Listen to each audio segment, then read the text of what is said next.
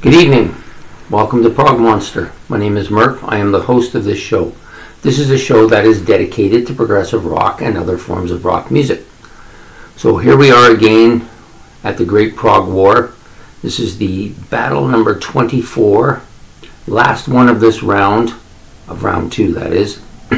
This features the band Pallas and their album The Sentinel versus Fantasy and their album Beyond the Beyond Plus. I always forget the plus part. Anyways, the Pallas album was released in 1984. Has 9 tracks on it. I think 10 tracks actually. Yeah, because stupid ads are showing up here. God, they never stop posting these things and getting in your way. Anyways, so there's like, yeah, 10 tracks, I said. Yeah, 10 tracks. Doesn't want to give me that 10th one. I know there's 10 though. Okay, there. Now that's better. Okay, really solid album. This is my 3rd time listening to it now. First time was in last month's progressive rock albums of the 1980s. That was the first time. This time it was twice now. Once in the first round, once in the second round. Some really good solid tracks here. Shock Treatment, I like that a lot. Arrive Alive, of course, I think is probably the single on the album. I don't know for sure. It has that kind of start that reminds me of Turbo Lover from Judas Priest. Solid album. Lots of keyboards on this album. Lots of synthesizers. Really proggy atmosphere. Guitars are good. Drums are heavy. Music is pretty solid. Like there's a lot of good things to say about this album. Much more than bad things. Production's pretty good. Sound is pretty clear. It's a clear album. I also like March on Atlantis. Not as much as just the Atlantis one. Pretty good. Then there's a couple of tracks that are part A's and B's, and I don't see them here. It's not telling me which ones they were. Rise and Fall, yeah. Rise and Fall A, Rise and Fall B. Both of them are pretty solid too. Overall, the album is really a pretty solid album. I don't think it'll ever be like among my favorite of all time, but it definitely is a good, solid album. Now, its competitor tonight is Fantasy Beyond Plus, which is the album. I'm going to just switch back to that now so that I have access to it. Sorry, I'm trying to attempt to use my new computer to help me out here, but I'm not really having a great deal of success with it because I haven't figured out how to use it properly yet. At any rate,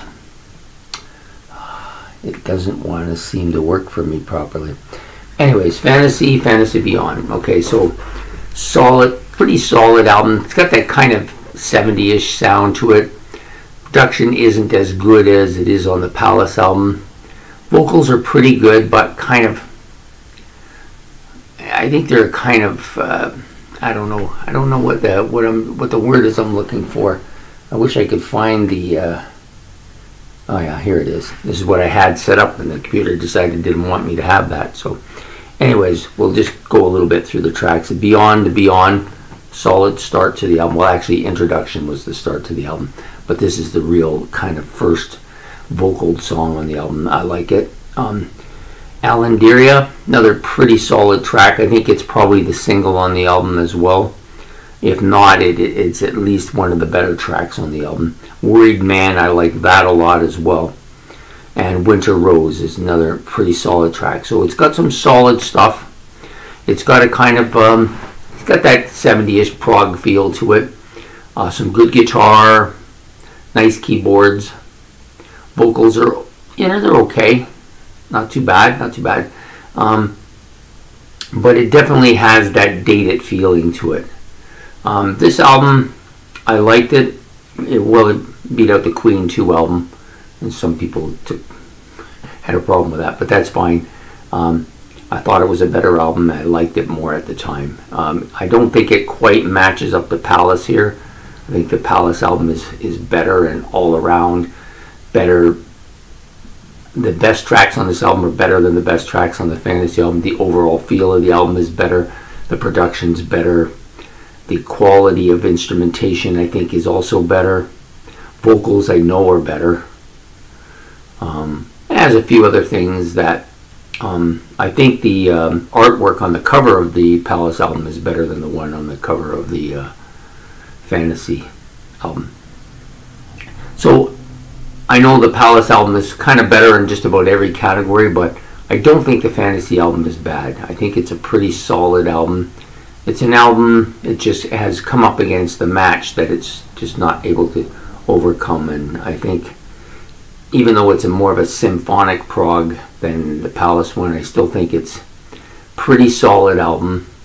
But for this particular battle, I think it's going to have to go to Pallas and the Sentinel, which I think is just that much better of an album. There's basically 10 years between the two. The Fantasy one came out in 1974, this one came out in 1984. You can hear the difference in the production, you can hear the difference in the quality, overall quality, and the Pallas album is clear, artwork's better. So overall, I just think that it's a better album, and I don't have much else to say. It's not really that close either. I think the Pallas album is like fairly significantly a better album. So for Pallas, we'll move on. The last band in this round, we'll move on to the next round. Now down to 8. There's just 8 left. Be interesting to see what matchups I get from Ben. I hope you enjoyed this video. If you did, I hope you enjoyed this video. If you did, please like and subscribe. It's much appreciated. Make any comments you want to make about these two albums if you happen to have had a chance to listen to both. Really solid albums. One's good, the other one's much better. That's just my opinion.